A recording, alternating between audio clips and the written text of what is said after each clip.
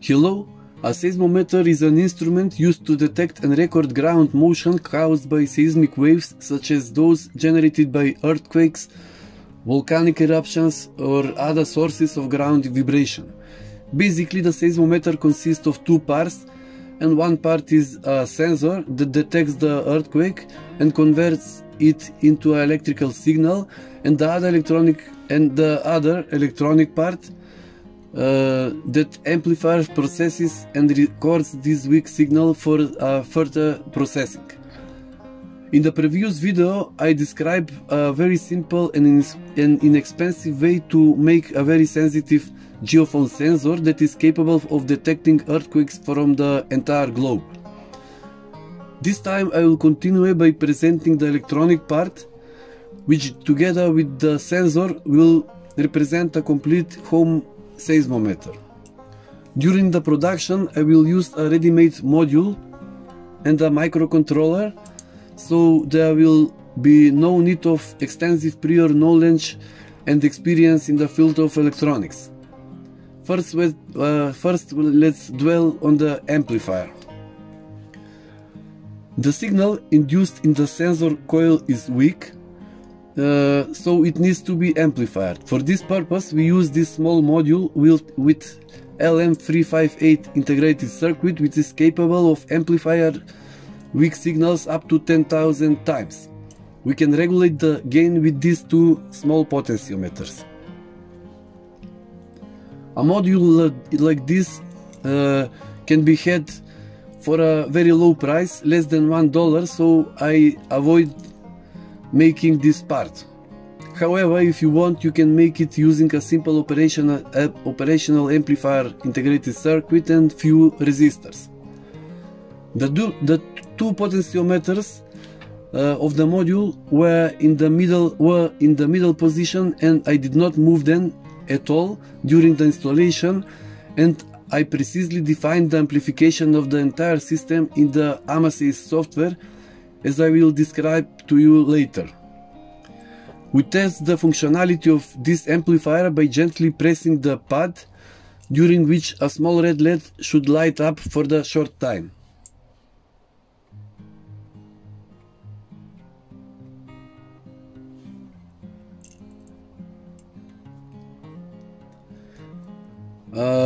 Next, let's focus on the part with the Arduino microcontroller.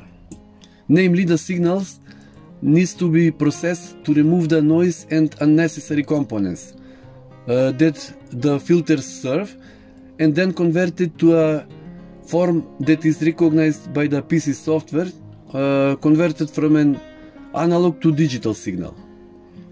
For this purpose, Nerdaq 2 code is uploaded to Arduino. Nerdaq is a data acquisition system developed at New England Research to support Slinky-based seismometers in schools. The DAC is built around an Arduino and streams 16-bit oversampled values to a USB port. The data sampled at about 18 samples per second. Arduino code is provided for unrestricted use. Installing the code on the Arduino follows as a standard procedure. This project is sponsored by PCBWay. They have all the services you need to create your project at the best price, whether it's a school project or complex professional project. On PCBWay you can share your experiences or get inspiration for your next project. They also provide completed surface mount SMT PCB assembly service at the best price and ISO 9001 quality control. Visit www.pcbway.com for more services. In Arduino IDE, in Tools, we select Arduino Nano board and corresponding COM port, in our case that is COM port 8.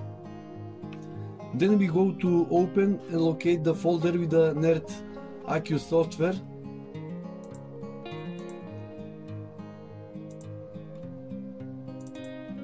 And select Nerdaq PDE file. Now we press the upload button and when it's done, the part with the Arduino is finished.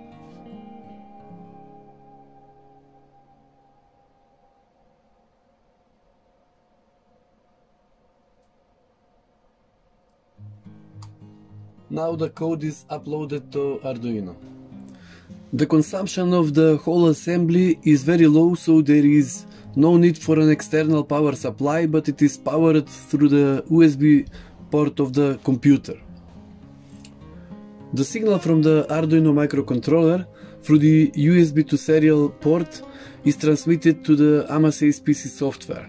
This software actually performs signal visualization as well as its logging for further processing. Now we need to install the Amaseis software.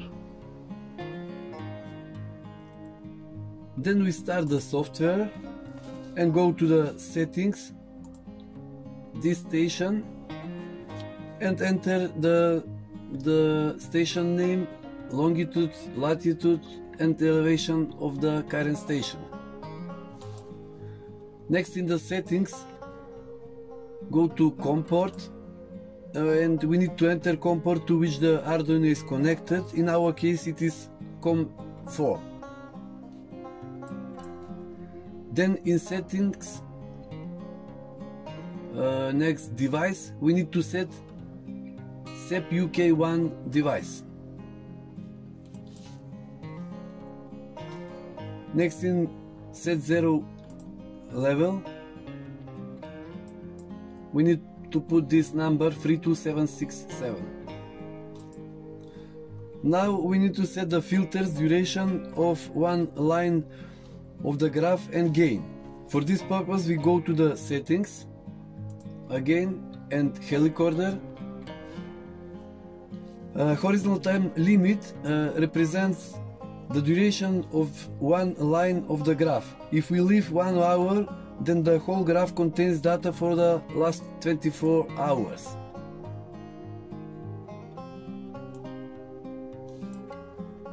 We need to adjust the gain value according to the amplitude of the signal. In my case, that is 25. Next, we set the low pass and high pass filter in this way.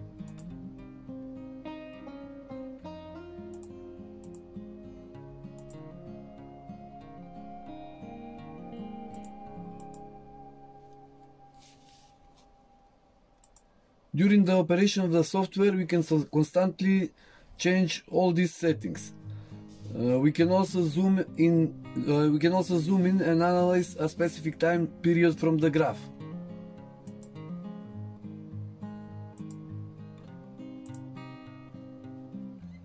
For example, this period. Zoom.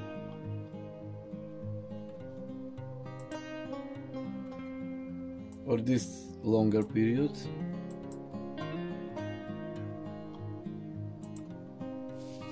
In addition to these basic ones, there are many more useful functions that you can find by analyzing the whole menu. Well, we can go back to a certain date and certain previous time to analyze the event.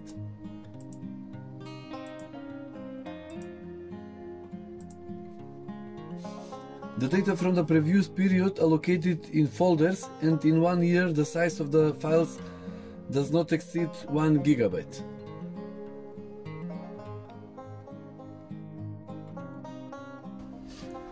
I should mention that for the IRIS Institute you can also download the latest Java version of this application called Amaseis, which can also work online, but this time I will use old Amaseis application because this is a standalone local seismometer. As you can see, all the components, including the sensor, are mounted on a solid base which can be leveled using 3 nuts and then placed on a solid surface. I have been actively using this seismometer on my old computer for the last 6 years, and there has never been any problem in terms of software blocking or anything like that. In the next part I will try to briefly demonstrate the sensitivity of this seismometer, but it is still best to make it yourself and see its capabilities in a real earthquake.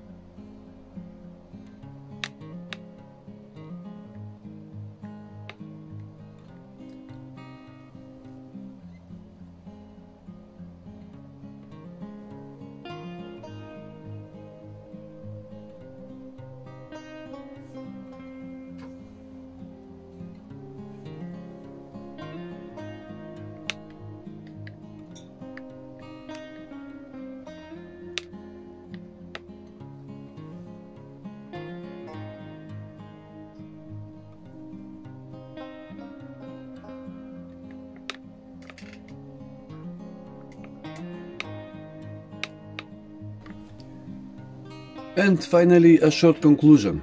So far I have built many types of seismometers, at least those that are suitable for self-construction, and therefore I have relatively large experience with their sensitivity and practical use. I can confidently confirm that this is the most sensitive, cheapest and easiest to build seismometer you can find instructions for on the internet. Of course, this is a not professional instrument and serves for a relative presentation of the state of the earthquake locally. Also, this is a great device that can be successfully used for training in educational purposes. As I mentioned before, I have been using it continuously for more than 6 years, and with every major earthquake I present a seismological report on my Facebook profile.